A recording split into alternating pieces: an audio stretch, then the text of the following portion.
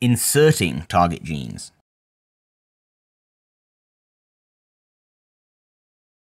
Okay, so 3 steps. First one, we're going to isolate the target gene, which there's a whole video on that. You need to watch that first. So for example, we're going to say we're going to use restriction enzymes, which will leave sticky ends.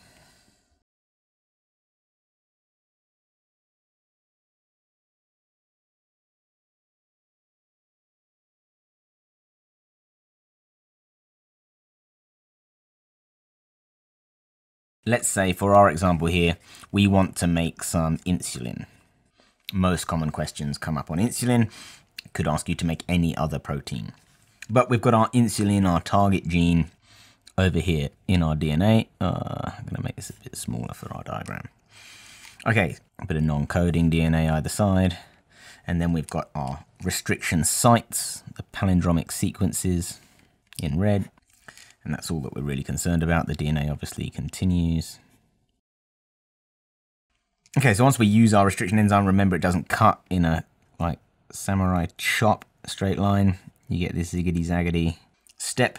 And then once we've isolated our gene, it's going to try and keep everything nicely in line if you can. It just makes a bit more sense when you look at it. So we've got this top section being included. That gives us our sticky end on the top, and then we've got our sticky end on the bottom there. And so this is our fragment of DNA that we've isolated.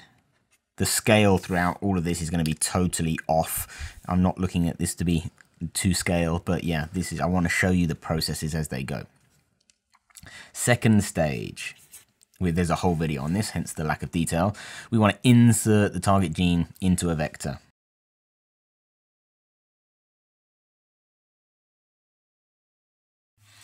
Well, a vector is something that moves DNA from one place to another.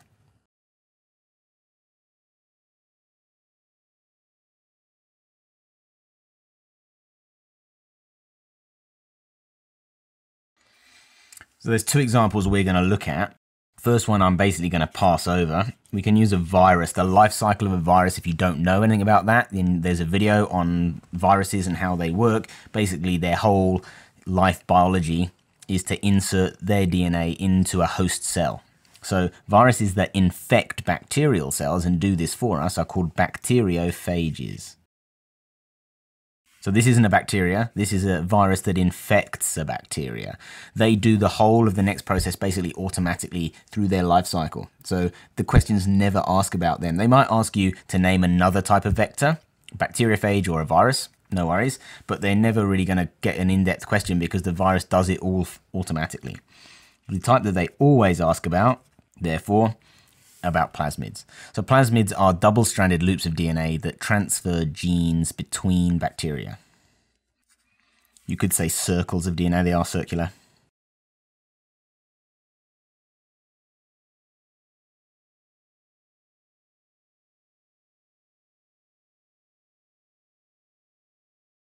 So let's draw a plasmid over here. Again, scale relative to this, totally out. Double-stranded and round, and I'm going to have in here a restriction site. And you bet it, we're going to use the same restriction enzyme. So that's the most important thing in this next point here. Lots of questions pop up on this. We're going to use the same restriction enzyme.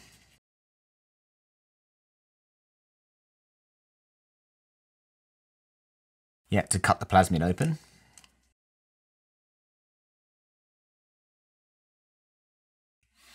And this means that the sticky ends that we've got here and the sticky ends we've got here, because we use the same enzyme, same palindromic site, these ends will be complementary.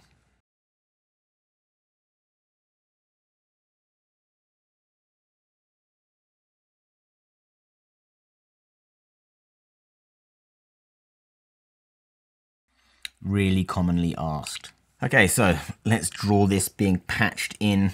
I'm going to draw my black bit, the bit that we're not interested in, and the plasmid a lot smaller, so we just have the space to try and demonstrate what's going on best here. All right.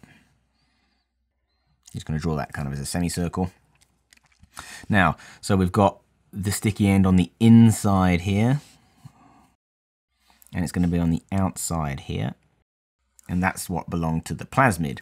We're now going to take this piece and it's going to come over here and it's going to slot in. I'm not going to draw the black bits in here. I'm just going to draw the gene with the sticky ends on it. It's just way easier to draw.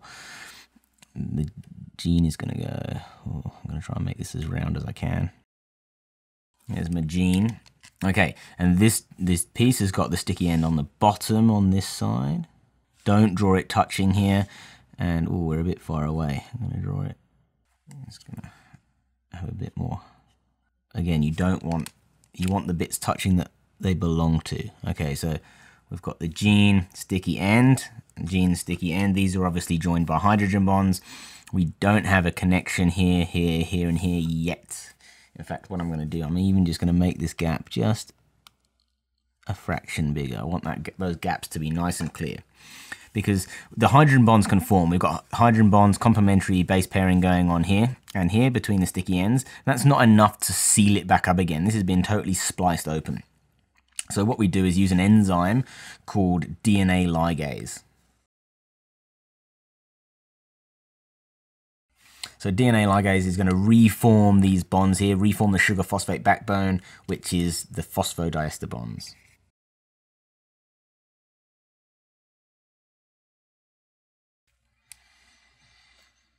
So I'm going to draw that with an enzyme, which is I'm going to do as a green circle here, here. Oh, we've got quite a big gap there. I'm just going to move that a little bit closer. Here and here. So DNA ligase is going to join up all these dots, and then we're going to end up with, this is probably going to be the least round of all my plasmid drawings, but you get the picture. Okay, so we go from here. So with DNA ligase has sealed it up, we've now got a continuous loop, double-stranded, and now we can call this recombinant DNA. Again, another super important key term. So recombinant DNA is DNA from more than one source. I mean, it could be from the same organism, basically from two different organisms.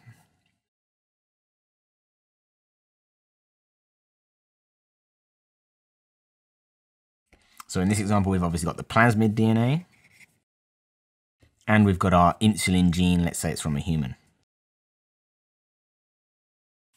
So this guy here is a recombinant plasmid. This is going to come up time and time again, so make sure you're familiar with it. Now we've got this on its own, not very useful to us. Third and final step is inserting the vector into the bacteria.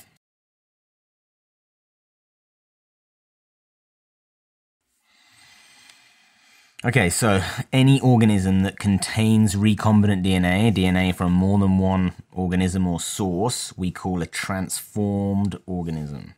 Another super important key term.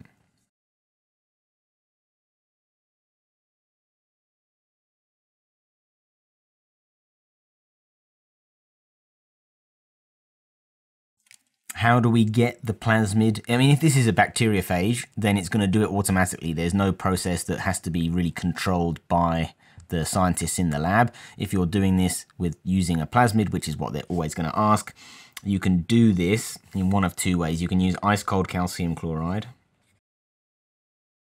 and then heat shock them. Basically, you're stressing out the bacteria and you're making the cell wall more likely, more permeable to the plasmids. Or you can do something called electroporation, which is new to the specification this year. This is basically applying an electrical current.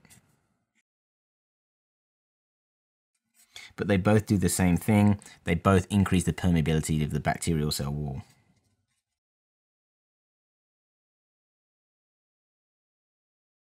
And that means that it's more likely to take up the recombinant plasmid.